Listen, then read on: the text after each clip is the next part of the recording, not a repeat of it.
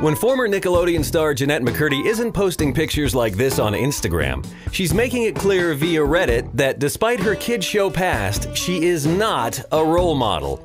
Nickelodeon canceled her show Sam and Cat after one season, and it seems clear that McCurdy wants to distance herself from any kid-friendly poster child image. She writes on Reddit, "Back in my adolescence, I was more amiable, bubbly, and on lightly humid days, maybe even flouncy. I was role model material and then some. Fast forward a few years, I've grown up a bit. Emphasis on a bit. I might not be any wiser, but I like to think I'm more honest."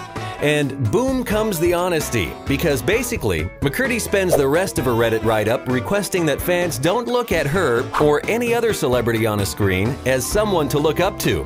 McCurdy says, "What defines a person as a role model is the way they live their life. And no offense, but none of you know how I live my life." So, despite how revealing McCurdy's pictures have been on Instagram, she isn't going to give everyone the full picture.